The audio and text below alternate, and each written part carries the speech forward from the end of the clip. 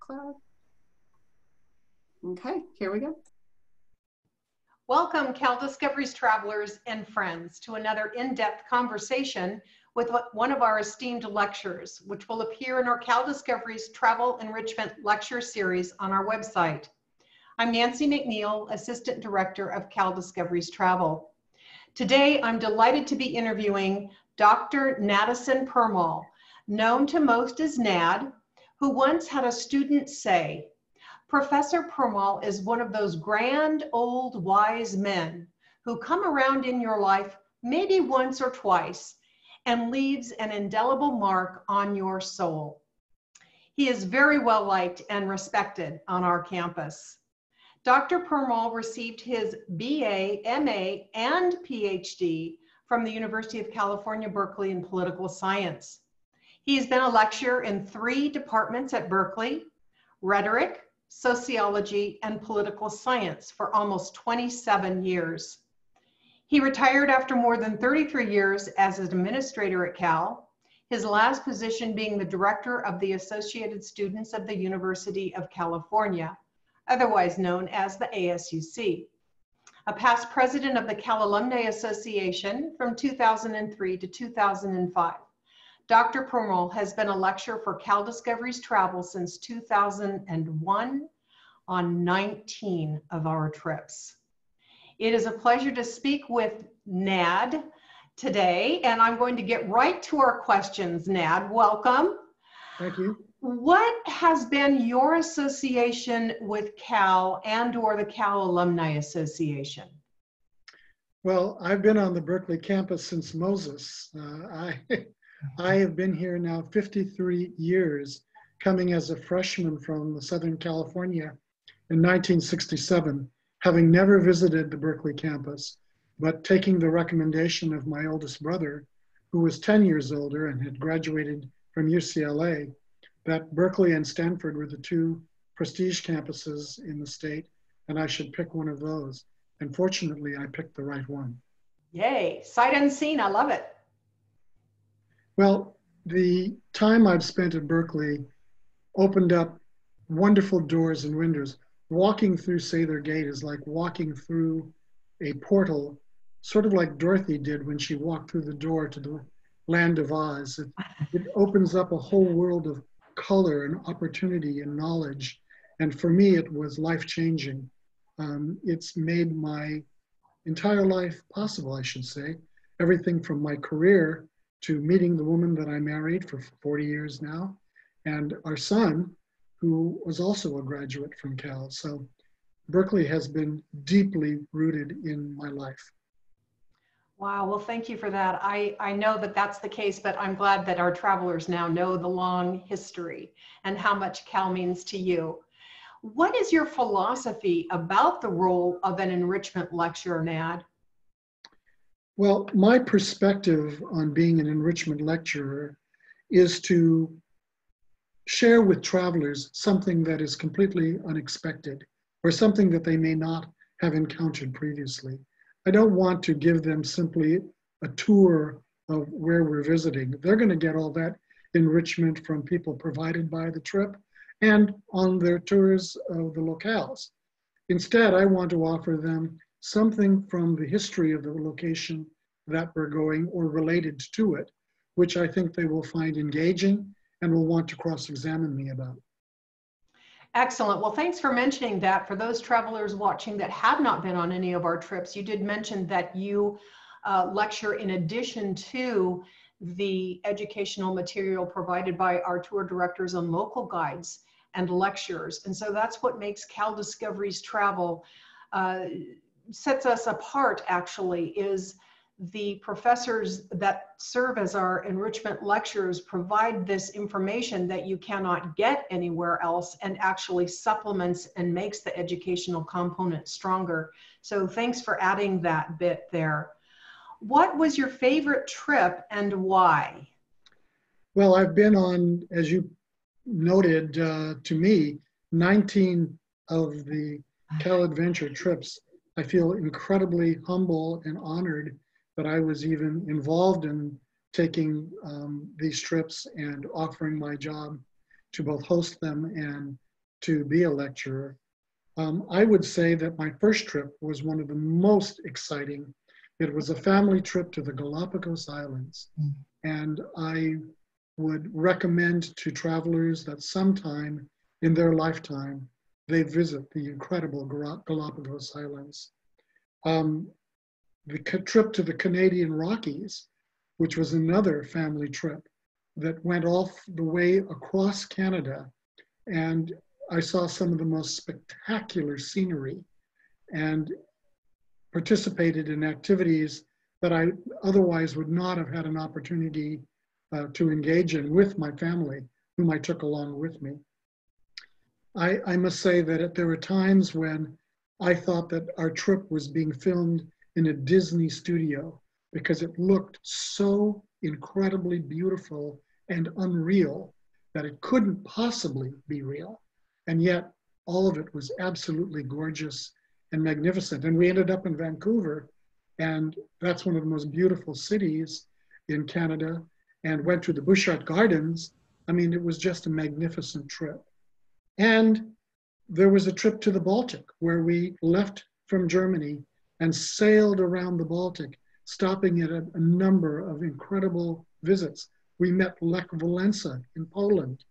We went to St. Petersburg, and it was an absolutely wonderful visit to Russian history, and seeing the magnificent way in which the Russian government has maintained and restored its historic sites was absolutely thrilling. And ending up in Amsterdam, having gone also to Oslo and other stops along the way.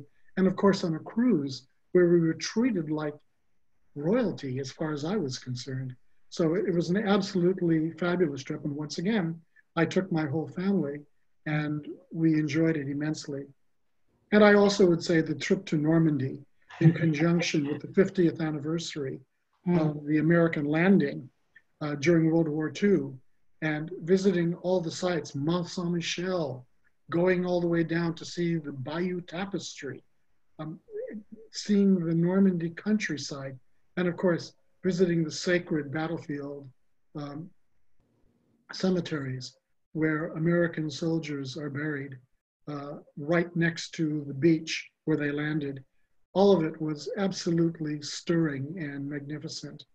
And I'm just, again, grateful that I was included in these trips. And those are only a few of the many that I had the good fortune to be part of. They all seem to have distinct memories tied to them, don't they, Nad? I find it difficult to choose just one or even two of the many trips that I've had the privilege of accompanying Cal travelers on as well. And interesting that you mentioned Disneyland, because many times on my trips, I've thought the same thing about the scenery and the places that we have seen and visited. And you probably know the photo that's behind me. That's going to be seen on the Elbe River trip that you'll be talking about, or at least we'll be mentioning at the end of the trip. And I don't know, when I got this photo, I thought, wow, that looks like another Disneyland photo right there. So beauty is all around us. Absolutely. You spoke a little bit about your philosophy, about your role as an enrichment lecturer. How do you decide what topics you'll talk about in your lectures and discussions? Well, my goal is to offer the unexpected. And since I love history so much, what I attempt to do is to purview our trip and then think about what would be engaging or surprising to our travelers, something that they may not have otherwise encountered previously, and yet would elucidate and broaden their perspective. And I'll mention that on our trip on the Elbe trip as well at the end. But I can give you some examples if you like. Okay. The ways in which for example, how the American Revolution led to the French Revolution. I gave that presentation on the trip to Normandy because certainly the French Revolution is a part of French history. We were in France, but how did that revolution come about as a result of the American Revolution. And I think that the travelers were surprised when I made that connection through the historical record. Another was how the American Western is connected to the story of race in America. We did the trip that went through the national parks of the West. I did a presentation on the origins of the American Western and how that story is connected to the story of race in America. Again, something I don't think the travelers expected to hear, and something that I hope that they took away a new and different version and vision of American history. And then another, why failing to understand monarchy has led to the dysfunction in American constitutional structure and government. And I gave that lecture on the trip around the Baltic, since we were going to countries which had all had monarchies previously. And I think most Americans think, oh, monarchy, that's that old-fashioned stuff from Europe. That's the reason we fought the revolution, to get rid of those people. But I think that, as the musical Hamilton has suggested, complexity is rife throughout history. And I was able to suggest to the travelers that the American constitutional structure actually began with some flaws of our understanding and the value of the role of monarchy in governments, which still exists in many European and some Asian countries. Wow. Yeah, so there's a lot of preparation that goes into deciding your topics and exactly what you will be talking about. But I think our travelers will find it very interesting that your theme is the unexpected educational component of the places that you're visiting. And that makes just for another strong educational component. I hope so. I think so. I know so. So then what type of formats, Nad, do you find most effective for your talks? Well, the last thing I want to do is stand in front of an audience for an hour and ramble on. I should provide pillows if I was going to do that, because I am not the greatest speaker in the world. So I always provide a PowerPoint presentation, which has both written material and lots of pictures to connect the subject matter to what I'm speaking about. And occasionally, I even have music within the PowerPoints that comes with it. And I play some music sometimes even before or at the conclusion. And my goal is, I'm a visual learner as well as an audible learner.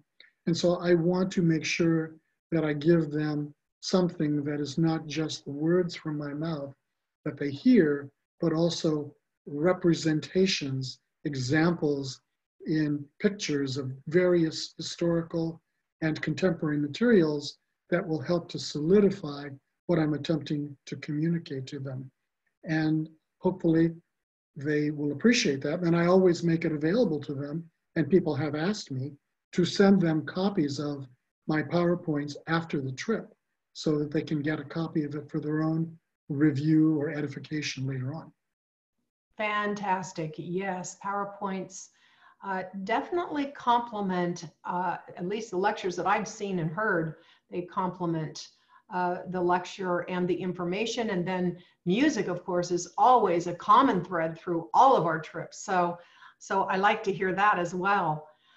Our last question today, Nad, is Cal Discoveries Travel sets itself apart from other educational tours by connecting the excellence of Berkeley through distinguished faculty lecturers, such as yourself, with the pleasure of travel to see some of the most iconic places in the world.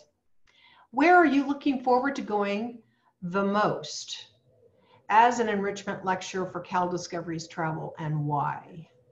Well, first of all, I'm absolutely excited about the prospect of visiting Germany. I was scheduled to go on a trip to Germany, which unfortunately I wasn't unable to do for a variety of reasons. So this is my opportunity to do so. And of course, on these beautiful riverboat trips, where you can stay in your room, relax, enjoy meals with the travelers, but also during the day stop and visit all the iconic and historical sites, like the one that's envisioned right behind you in the image. And I'm hoping to give a couple of lectures that I hope will be interesting. One is in how Germany's subsequent history was changed by the death in the royal family of Germany in the middle of the 19th century, a story that people may not have heard before. And another is how the Prussians saved Europe in 1815 in the war against Napoleon.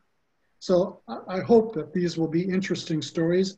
They'll focus on the history of Germany and Prussia, and we will be visiting these areas as we glide through the river and the Elbe River, and I hope that it will be of interest to folks. But there are other places I hope sometime in the future to visit. I went to northern Italy, magnificent, and then I took my family to Rome. I would love again to visit Rome. I would love to visit ancient Greece or modern Greece and see the sites of ancient Greece, Constantinople, the beautiful Adriatic coast. There are just so many places that I would love to visit. And I hope that in the future, if those opportunities arise, I'll be able to join those trips and provide some interesting material for the travelers. I wrote my master's dissertation on the first book of Plato's Republic. So I'm deeply engaged in the history of the ancient world in the West, and I would love to share some of that knowledge if I can. Now, you said something very charming and very nice earlier, calling me a distinguished lecturer. I defer to the tenured faculty at Berkeley, who I am fortunate to work with. You talk about Berkeley's excellence. That's where it resides. But there are just outstanding faculty who join these trips. And I feel just fortunate to be among their company. And I know that travelers are absolutely rewarded after taking our trips when they get to meet the faculty that sustain Berkeley's excellence across time and space, from their time to our time. Oh, thank you so much, Nad. We really appreciate your support. And I would just like to say, wrapping up here, that you've definitely been bit by the travel bug for many, many years, and it continues to go on. And so a big, big thank you from us at Cal Discoveries Travel for your time today and for letting us get to know you on a more personal level. Our hope is that despite the uncertain and ever-changing times, our interview has brought you, the traveler, into the exciting educational world of Cal Discoveries Travel. Please visit our website, alumni.berkeley.edu/travel, where you can see our incredible 2021 program lineup and find a trip that is sure to say, pick me. And I hope that you will join us on the trip to the Elbe River. It'll be a lovely version of travel that I think everyone can enjoy. And we hope that everything will work out that we can do so. And I just want to thank Cal Discoveries for making it possible for not only me to participate and my family, who I've brought on every trip but one that I've taken, but also to provide our alumni, our friends, our visitors with an opportunity to not only see these magnificent places in the world, but to hear from people who are also engaged by them. Excellent. Thank you, Nad. And Nad's trip is scheduled for June 4th to the 15th in 2021. And I'd like to thank you again for joining us today. And so long for now. May you and your families stay healthy.